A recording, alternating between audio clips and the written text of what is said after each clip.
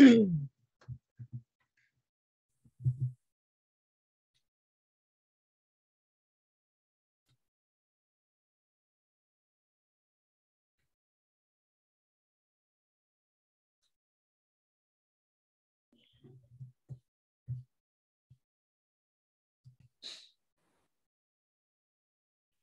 I'm just going to leave a bit of space here for some background noise because I've got the windows open. Okay. Hello and welcome to a Wealthy Life podcast. You will hear in a minute that I am joined by a fabulous guest, the lovely Chantal Cooke, who has been a long-term friend. Now, that's not why I've invited her as my very first interview on A Wealthy Life. It's because she's a fascinating person, apart from being a lovely friend. And she's also living a really interesting life that I think resonates the whole point of this podcast, A Wealthy Life. So let me just tease you in. And then if I've missed any bits, Chantal can jump in. So Chantal is unusual in that when I first met her way back in 2007, she was a vegetarian before it was popular. And the only other vegetarian I think I really knew was Bob. So she's ahead of the curve and her values link into everything in her life. She ran Passion for the Planet radio station. She loves to travel. She's a travel journalist and she's got a property portfolio, which ties in with all of this, and a PR business, and has worked with me to help promote some of my books at times and do other PR stuff for me. What have I missed, Chantal? And welcome to the show. Thank you. That's a fairly good sum up to get started, I think. So I think what I really wanted to draw out of you was how your property journey has led to where you are now. And what I don't know is whether to tell them where you are now or let the listener have to listen to the entire 30 minutes to find out where you are now. Let's tease them a bit, Let's tease them. Okay. So let's start with the property journey. How did you get into property? Because you've got this journalistic and, media style background. Yeah. What was your first property and why? Okay, so you're absolutely right. My career has been radio and journalism, and as a radio presenter and so on. So property doesn't naturally fit with that. And I will be honest, it started off as a bit of an accident. I bought myself a flat in Wimbledon, which in 1995, so that was a long time ago. And that was kind of a typical first time buyer, all excited and everything. And then 2 years later, I got a job with the BBC, and that kind of then started to sort of think, well, I kind of need to move closer to where I'm working. I managed to commute for that, although they really wanted me in the patch, but kind of got away with that for a bit. But then I got a job in Canterbury, and then I couldn't work and couldn't commute anymore. So, and I was presenting a radio show in Canterbury and needed to be in first thing in the morning because it was a mid-morning show. So it was kind of straight after breakfast. And so I had to move. And that really, at that point, I thought to myself, well, what am I going to do? Am I going to sell the flat, or, what's the plan kind of thing? And at that point, obviously, buy-to-let was suddenly becoming this big thing. And also I thought, I'm going to move back to London. I'm not going to stay in the countryside. And so I rented out that flat. So I really became an accidental landlord at that point. That worked out fine. I rented out the flat. I rented a place in Maidstone to start off with, ended up really loving Canterbury and staying there, and then ended up buying a house in Canterbury, thinking, well, I'm not really going to go back to London for a while. So at that point, I'd already sort of, in a sense, started the portfolio because I had the flat in London and now a house I was living in just outside Canterbury. But I said it wasn't at that point a plan. It was an accident. What year was it then that you moved out of London? So when did you have that first rental? Right. So I bought the flat in 95, actually, and I moved out in 97. Okay. So very early on, very, as you say, pre-buy-to-let being mainstream. Yeah. Because I came into it, I think 2004, and then seriously 2008. And that was when it was, the courses were coming. So yes. How did you... I doubt that you went on a course. How did you know how to be a landlord? I didn't really. I didn't, is the truth. I kind of stumbled my way through Stumbled it, really. along. Yeah. I mean, obviously, I think in those days as well, you just had to tell your mortgage company that you were renting the place out. You didn't have to do the whole change to a buy-to-let mortgage and all these kind of things. And there were fewer regulations. That's not to say that I was a rogue landlord in any way, but there were fewer hoops to jump through. So in a sense, there were fewer places where you could trip up. So it was much easier, I think, just to kind of, as you say, to stumble into it. So as long as, the flat was nice, it was fully furnished because I'd lived in it, it kind of wasn't, I don't recall it being a big problem, to be perfectly honest. And then, I don't recall it being a big problem. And then when I moved out of Canterbury, again, I was there for 2 years, and I moved out of Canterbury in 99. And because it had worked so well in Wimbledon, my partner and I, which we bought that particular house together, we decided to rent that one out as well. And again, it was much the same thing. We kind of stumbled through it. And at no point, interestingly, did we use an agent to manage the properties. We always managed them ourselves. I was just going to ask that, because now you're really spreading your portfolio, which is, yes, and this is the I was going to say that this is the challenge of the accidental landlord, or the buy, live, move, rent out style strategy, because you end up with properties all over the place. And you've either got 5 landlords, 5 letting agents to deal with, or 5 properties all over the country that you've got to drive to. So not a strategy. No, if I'd planned it, that is not how I would have done it. I did, however, while I was in Canterbury living there, buy a flat specifically as an investment property or a buy-to-let property. So that was a bit more planned, and that was local because I was in, that Kent area, and was kind of at the time thinking I was staying there.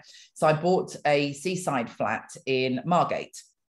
And a part of the reason I bought Margate was really cheap and dirty and blech at the time. Yes. But I knew from working in Canterbury and being involved in the radio station, and also I was on the board of the Chamber of Commerce at the time, that there was a big lot of European money and investment coming into Margate, and that therefore Margate was likely to go up. So I was able to buy the first flat in Margate.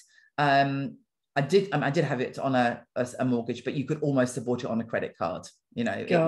It was that ridiculous. And I bet you've seen some capital growth there. Yes, although, as is often the case, not as much as you kind of think, oh, great, I bought this flat. I think I paid 30 grand for it or something. But actually it's probably only worth about 120 now. So but that I 4 times. If that had been 100 grand, it would be 400 grand. It's just it's perspective. But interesting, if you look at the flat in Wimbledon, in terms of its capital growth, that's been much better, because I bought that one, I think, at 57 in 95, and it's worth probably just under 400 now. Yeah. So, it is interesting how the different areas, the amount of growth is quite different. So that one was planned. Interestingly, my least successful. And then when I was that because it was harder tenants? The tenants have been much more challenging. You see, and there's a lesson there, isn't there? That it's all well and good thinking, as you said, that phrase, I could practically buy it on a credit card. There were properties that they were selling in Liverpool for £1. I mean, obviously you had to be local to get them, but it might be one semi-habitable house in a row of derelict properties. The property price is valued based on the area that you're in and the challenges. Yeah. So where do we go after that? So now here you are, sort of like coming into the new century, 2000s, and you've got 3 properties in your belt. Yeah. So then I moved. I'm just trying to think. I then moved back to the flat in Wimbledon, so that was really handy because I'd kept it, and I went back there, and then. Now I need to just ask here, because this might be something we haven't had as a conversation. There's something called principal private residency, which is about tax. So if you haven't, and it'd be interesting to know whether you've done this already, you need to keep a very clear record of your property values and dates of moving backwards and forwards, because when you owned it, there was no capital gains tax liable.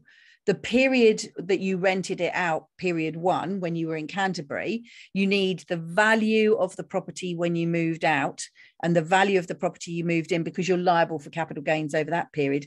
Then you move back in, and then you're not liable for capital gains. And this was, do you remember how we had that whole MPs and second homes scenario? That's exactly that tax strategy there. So, and what's interesting about that, and I think what's interesting about a lot of the stuff with property actually, is that of course the government has changed the goalposts so frequently that you think you've done one thing and then you find out that it's something else. So exactly what you've just described, 100% accurate today, yes, but different. I think when I was moving around, because at the time there was that whole thing that you could just move back into the property for a couple of years and then it was your main residence and then you could flog it off and no capital gains was involved. Yeah. And I understand why that's changed, because you can see that as a loophole that people were absolutely doing. But at the same time, it means that exactly what you've described, which is exactly what I should have done, I didn't do, because I thought just move back into it. And that's probably what I would do anyway, kind of thing.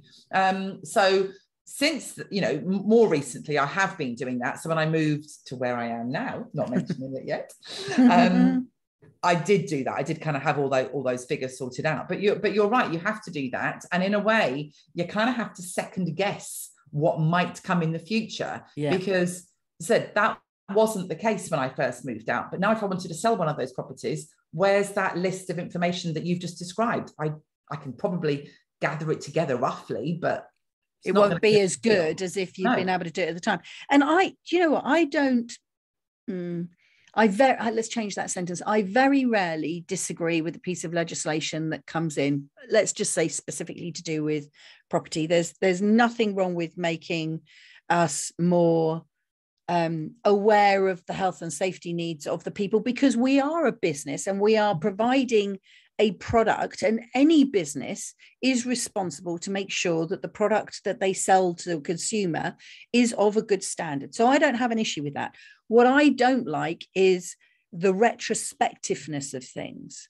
So you can't, well, I mean, you can, obviously, because you're a government, so you can do what you like, but retrospecting things. Yeah. So there's a whole tranche of landlords out there who would have started out in the 90s like you did, who've got hundreds. And I mean, there was a guy down in Kent who had over 500 properties exactly. And they've done it in good faith. They've created effectively a business out of it. They will have done it in their personal names, and they will be benefiting from that income run as a business, which provides a job for them, provides for their home as their pension in the future. And then another piece of legislation that came in is Section 24. Now you're going to be in a position where all of your properties are bought in personal names. Section 24 says that properties in personal names are limited to the amount of tax relief. We won't get into that into too much detail now.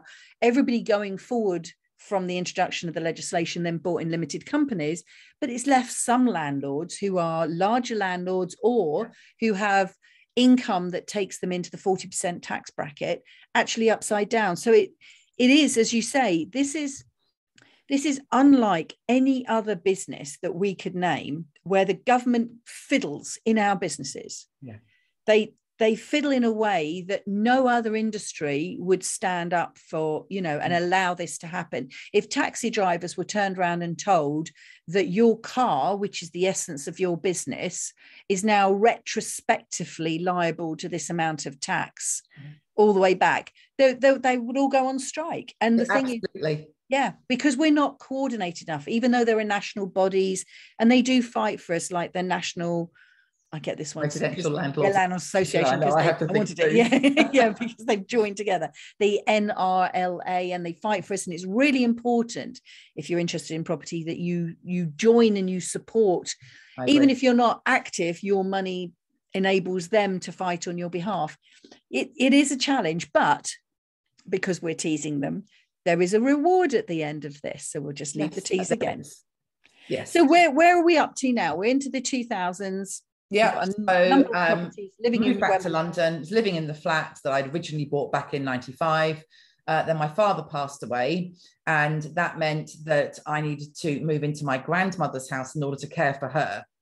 So again, it's that kind of accidental back into something else. So the flat, initially what I did was I rented the flat out kind of half and half, so that there were tenants in there, but I kept one of the rooms, and that enabled me to go and work there during the day and stuff like that. So that was actually quite a good arrangement. That was a New Zealand couple, and they just wanted it for a short amount of time, and it actually worked really, really. It was an odd arrangement, but it worked well. And then I moved in fully with my grandmother to care for her, and so that flat went out to rent again. Eventually my grandmother passed away, and so because my father had died before, my brother and I inherited the house that my grandmother was in, and so I mortgaged that house and bought my brother out of his share of it, because I wanted to stay living there, because it was I didn't want to go back to the flat. Really, the flat is small, whereas the house was quite nice and in a good location and so on. So I ended up, so at that point I'm living in the house. I've got a mortgage on it because I've said remortgage to pay my brother. And I've got at this point 2.5 properties, if you want to think of it that way, because I've got the one in Wimbledon, which is mine, the one in Canterbury, which I share with my partner, the one in Margate, which is mine. So that's kind of where we got to at that point.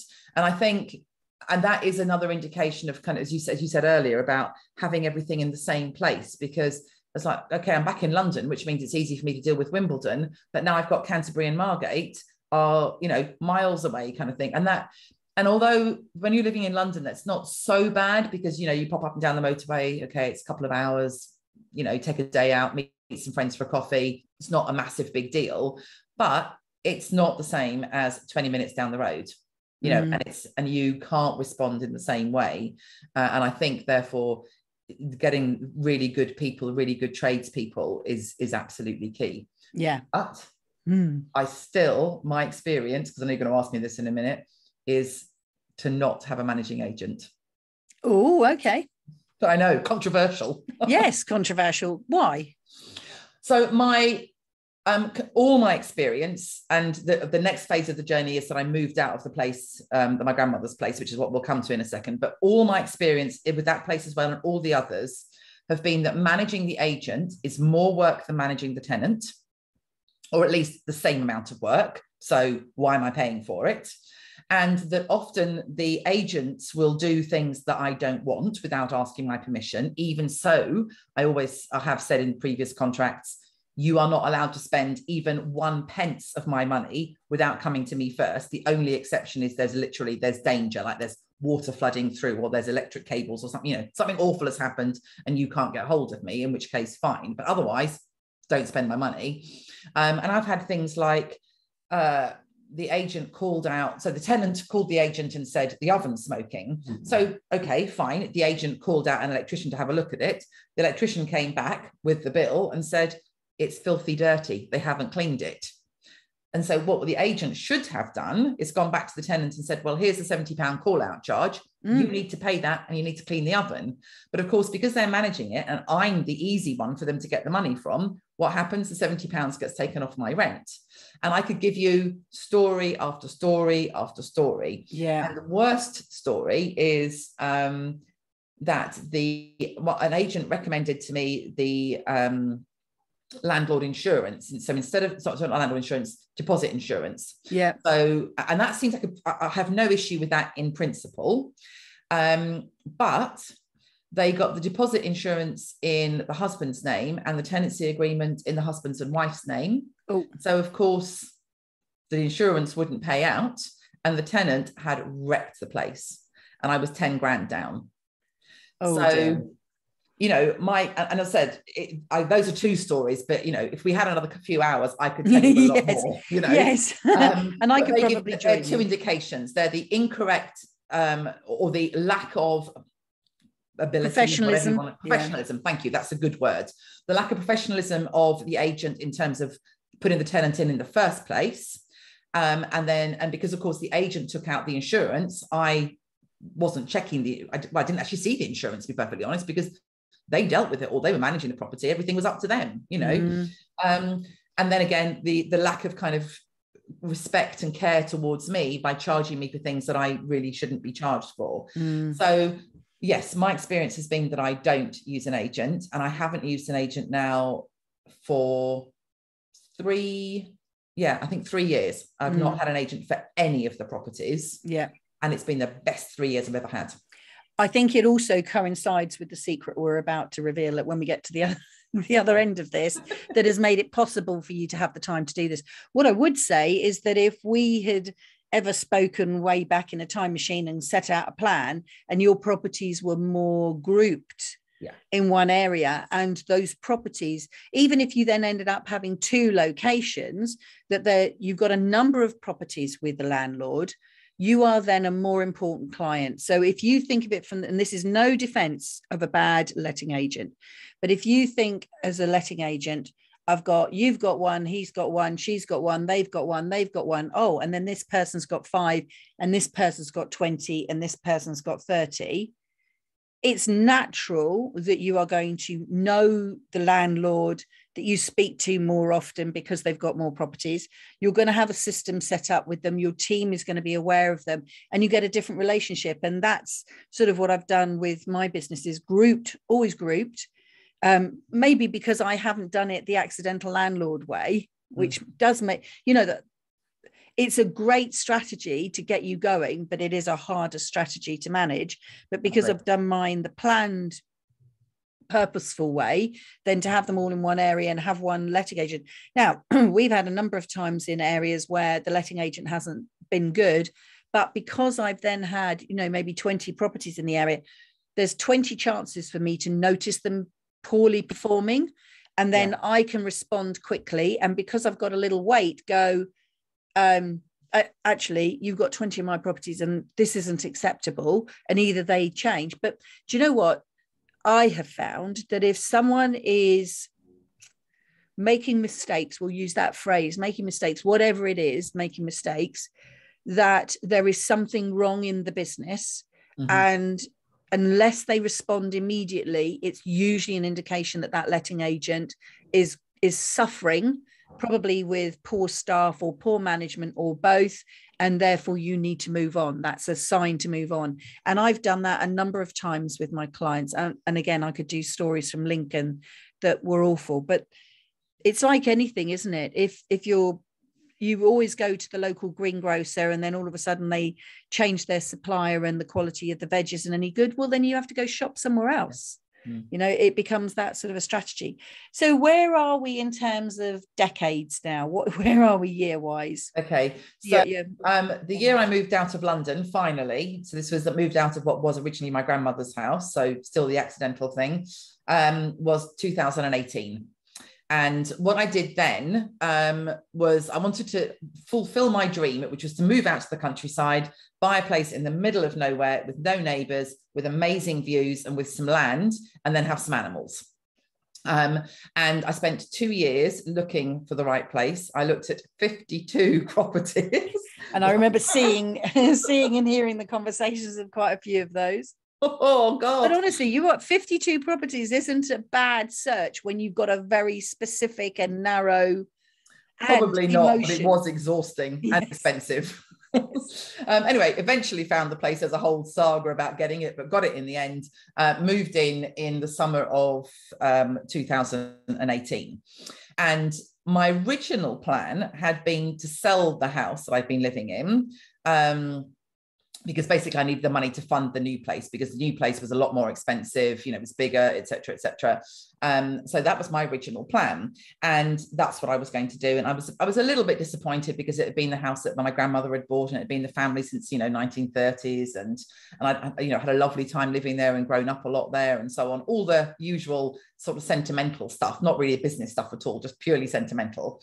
So I was planning to sell it. And really couldn't find a way to make it work doing anything other than that. And then guess what happened? I spoke to you. So you and I had a chat. And I even remember where I was at the time, actually. It's one of those quite important chats in my life. So you and I had a conversation about it, and I was saying, I don't think I'm going to have to, sell it. It's a shame, but I can't think of any other way of making this work. And you talked me through it and came up with a potential plan, which you then said, I suggest you check this with a broker. And I said, yeah, but I've spoken to my broker and it's not going to work. And she said, no, speak to my broker, which I did. And long story short, Your plan was absolutely right. I absolutely was able to keep the house rather, in South London, and get a new mortgage. I kept the house in South London, remortgaged it. That's how I did it. And then added that money to a deposit on the place that I found in central Wales. And that's where I went, Wales. And then added a bit of mortgage to that as well, kind of thing. So with the remortgage of the house in South London, some money from that, plus a little bit of extra mortgage myself, that enabled me to buy my dream place, which is a 45-acre hill farm in Wales, which is in the middle of nowhere, has no neighbours, has the most fantastic views, backs onto Triple SI land, has woodlands, has fields, has a river running through it. I mean, it's my little corner of heaven, and I absolutely love it. And that was really possible. I mean, most definitely because of the conversation that you and I had. I say, well, I suppose I probably would have still bought the place, but I wouldn't have the portfolio that I have, and I wouldn't have the backup and the money behind me that I have in the same way. And that was 100% your conversation. And then the other part of it is that it's enabled me, obviously, to keep the property that properties that have meant something to me. And I know we shouldn't think about being a landlord in terms of sentimental. It should all be about the yield and all these kind of things. I really get that. And if anybody were coming to me and asking for advice, that's the advice I would give them.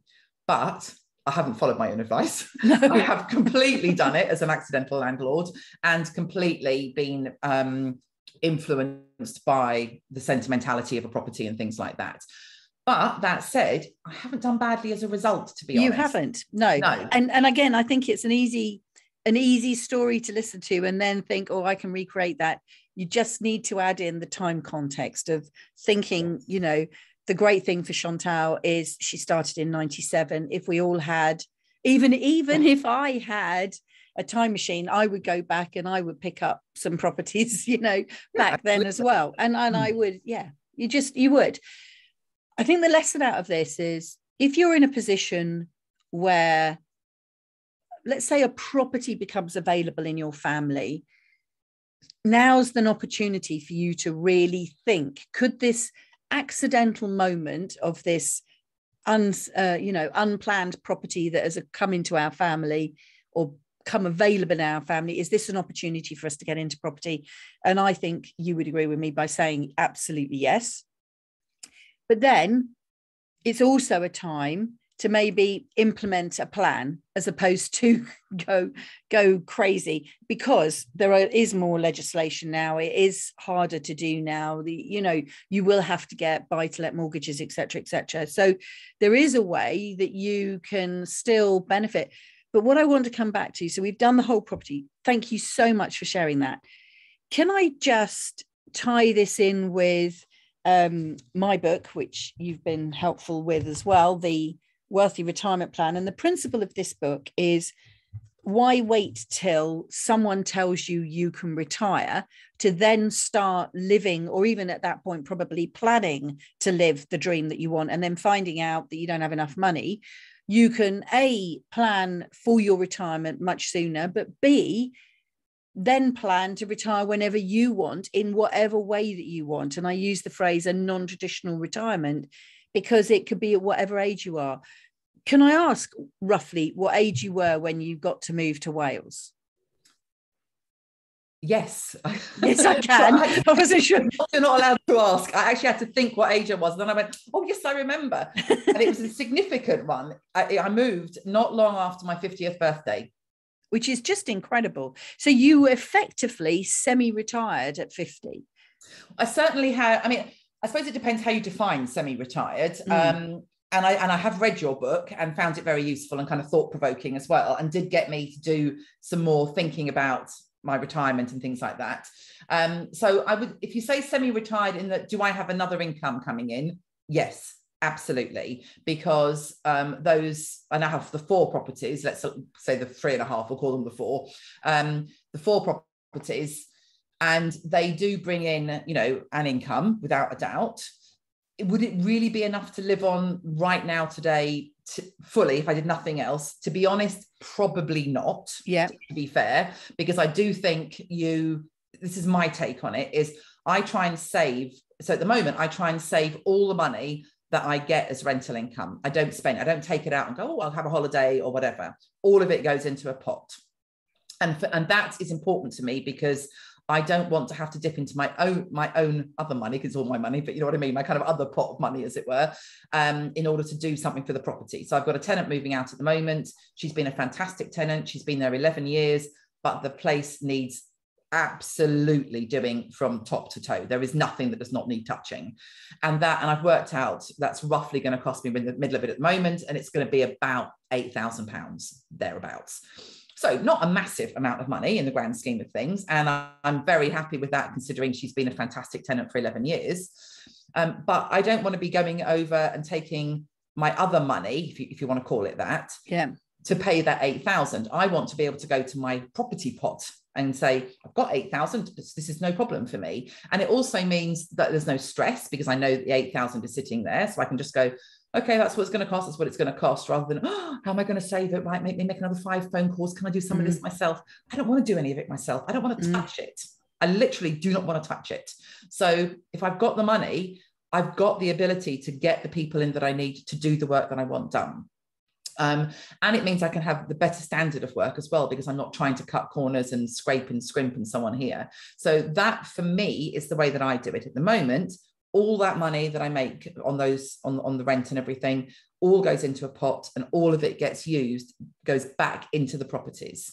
And because, as you mentioned, like the change in legislation around the tax payments as well, because the properties are mortgaged, obviously I can't now claim those interest payments against tax anymore, which means that if you're not careful, your tax bill can actually be more than your profit, which is ridiculous. And don't get me started on how no, we haven't got time for that piece of tax legislation is, but it is what it is. So therefore, what I do is the only bit of money I take out on a monthly basis for that is to clear as much of the mortgage as I can. Because as we've all known, I mean, I don't know about you, but I've got a spreadsheet for my mortgages, and I've got it run down for the next kind of 20 years or whatever.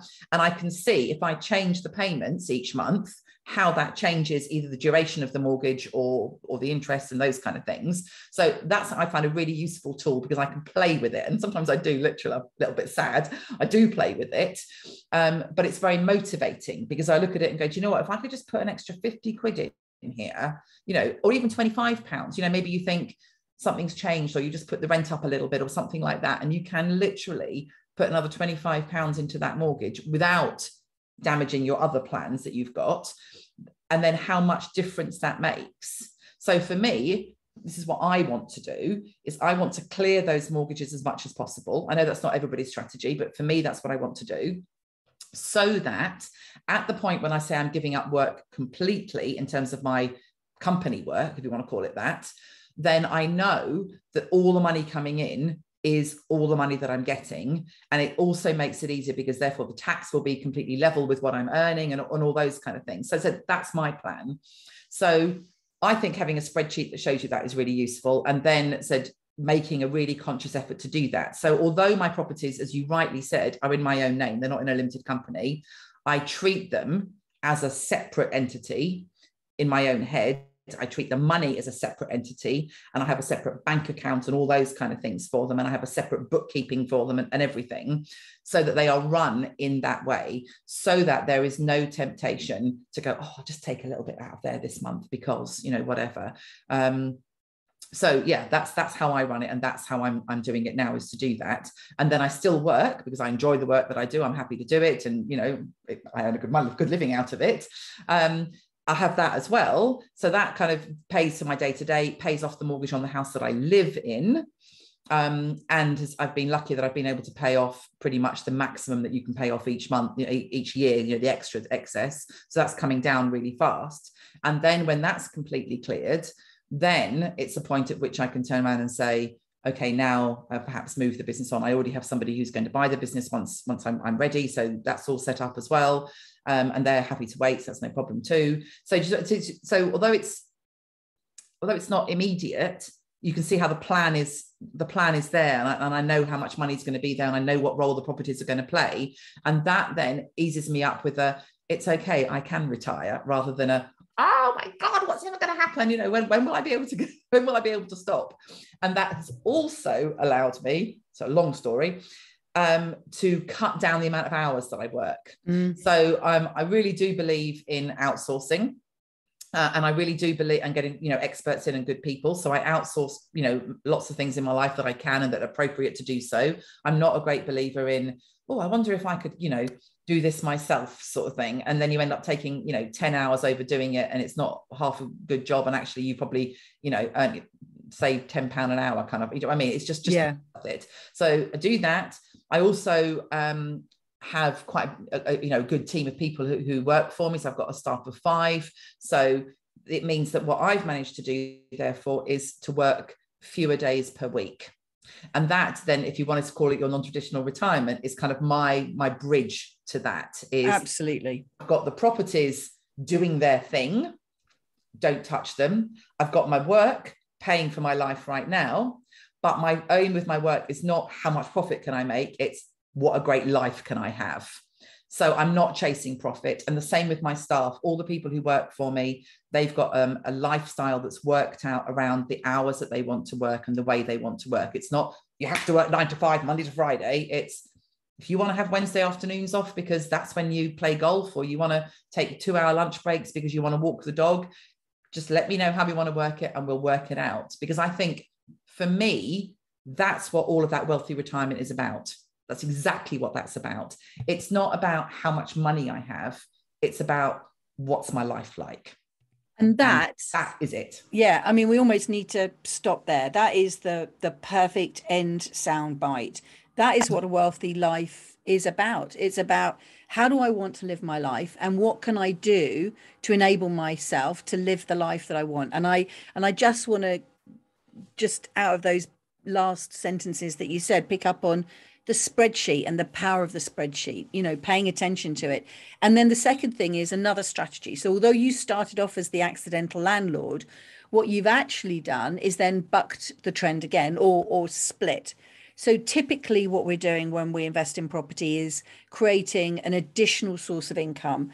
And so for a lot of my clients, having an additional source of income, which is what you've done, enables them to then rethink how they want to live their life. So they're early in that thinking phase. And for people who don't enjoy their job or their business, that additional source of income gives them the choice to then go, well, okay, I've got enough money to cover the houses, but also cover the portfolio houses, but also cover this portion of my personal expenses, my basic expenses. Now I'm going to make another choice. And it might be to change jobs, or it might be to reduce their hours in their business, or get someone else to take over their role. So they just move to managing them. But you love your job and you've always loved your job. And the other thing I would say is that at 50, it's incredibly early to completely stop work altogether. We are far too young to not be thinking of things and doing stuff and using our minds, and but also almost criminally, if you're not using your skills, then that would be such a shame of the 50 years that you've lived up to that point to get all your skills. Yeah. So you're in a great position where you love the business that you're in. Obviously I see you on social media. So you're either off there traveling and doing your travel journalism, or you've got the PR side of stuff. So it's fascinating. And I think as a boss, you're probably unique. How many people listening to this podcast would love a boss that, like you, that said, okay, so this is the job. How many hours in a week do you want to work, and when do you want to work those hours? And let's build around you. And really, not to mention what the last 2 years has done, but if the last 2 years has done anything for us, it would be to look at how we value our times and how we value our lives. And you are enabling all of your employees not to necessarily live a non-traditional retirement, but to live a non-traditional employment life. And why can't we choose how we want to live? So bringing all this together, there's this bridge where when you first bought your first place in Wimbledon, you didn't know that you wanted to go and live in the middle of Wales. But as you've got closer and closer by putting properties in your personal brick bank, it's enabling you to see more clearly about what you do want, to start to pick out the values that are important to you and then focus on how you can give them importance in your life.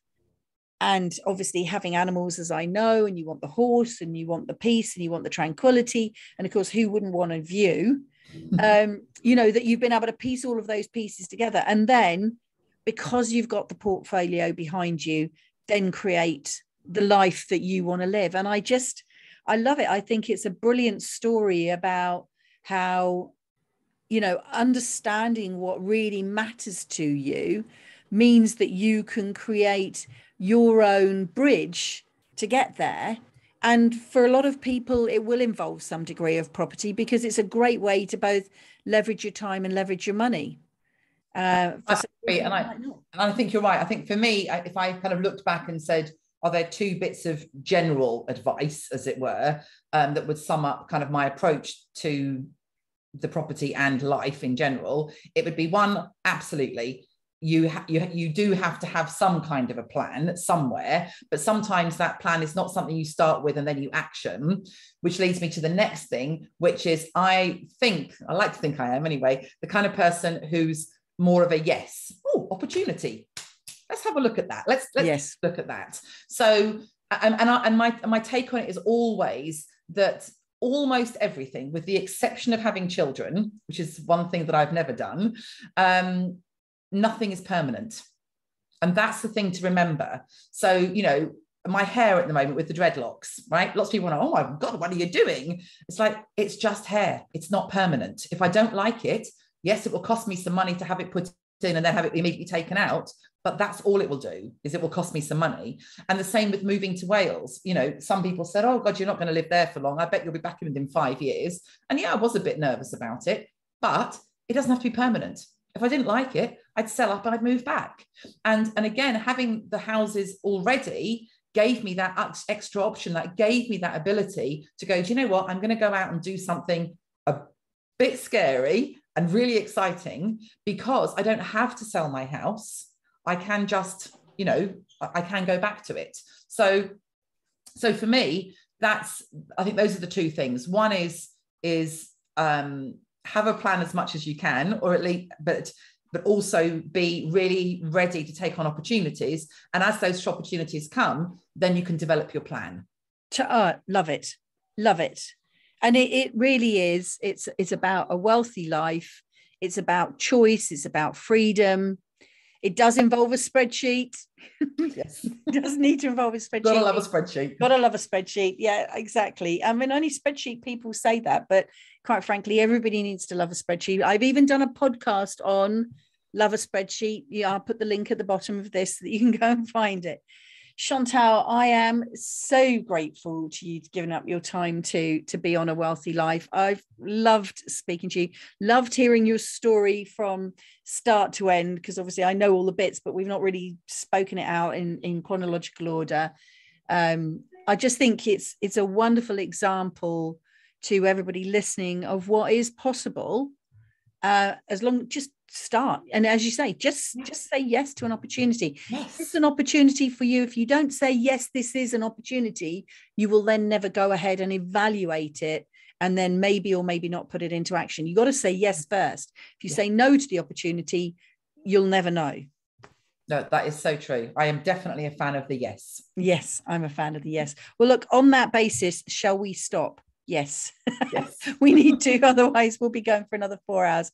Thank you very much, Chantal. I will put links to all of the ways that people can get in touch with you, because obviously the PR side of things and everything else, maybe people would like to get in touch with you, and we'll put all of those links in the bottom. Chantal Cooke, the book booster, the passion for the planet, the liver of the dream in Wales, and accidental landlord turned brilliant strategist to pay down her portfolio and live her non-traditional wealthy retirement as soon as she wants. Thank you very much. Pleasure. Thank you.